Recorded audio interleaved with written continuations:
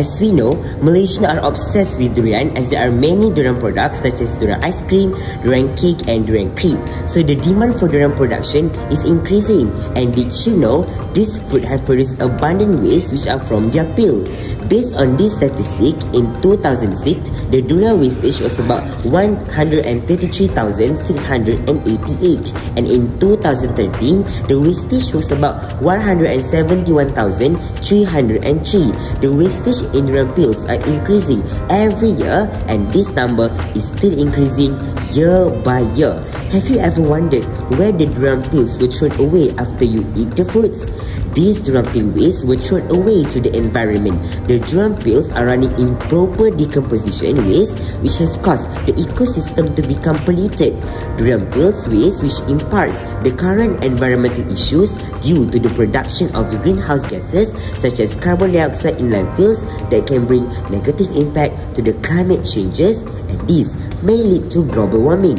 So by this statement and statistic, we can conclude that our problem statement is: first, what is one of the ways to overcome polluted ecosystem caused by improper decomposition waste? And second, what is one of the ways to overcome global warming caused by carbon produced from durian peel? So our groups came up with an idea to create a product based on durian peel's waste.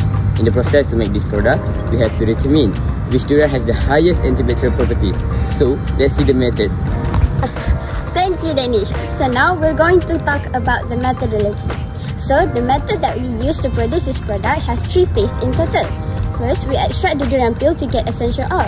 For phase 1, we cut the durian peels into small pieces and pour into the beaker. And then, we measure the mass of the beaker that contains durian pieces and pour 50 ml of distilled water into the beaker containing durian pieces. And we use solvent-free microwave extraction (SFME) to extract durian peel to get the essential oil. Second, we separate the water and oil using flotation. And the last step is, we mix the alcohol and aloe vera gel with essential oil to produce the product. Let's get to the discussion. Thank you, Ain. So I proceed to the result and discussion. In the first experiment, we ran antibacterial susceptibility test to test the effectiveness of the compound. We made a comparison using chemical substances at 3 different types of durian, which is durian kampung, durian musangking and B24. Our result shows that musangking oil has the most stable and suitable antibacterial compounds. After we made a comparison between these durians, we found that durian kampung produced the most essential oil, but the musangking durian produced the least amount of essential oil compared to others. Therefore, we used many samples of musangking durian to produce more and stable essential oil. Thank you, Afiq. As we know, durian is the famous in Southeast Asia countries such as Malaysia, Singapore and Indonesia. So, for future planning, we would like to expand this product into the global market, so the world can know about the uniqueness of this fruit. Lastly, as the essential oil from the durian peels not only can be used to make hand sanitizer, so we wanted to diversify the product to make another useful product such as perfume. So, that's for the future planning.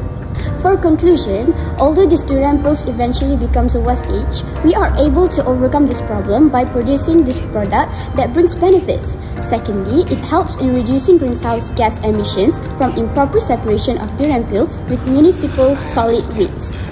That's all from us. Thank you.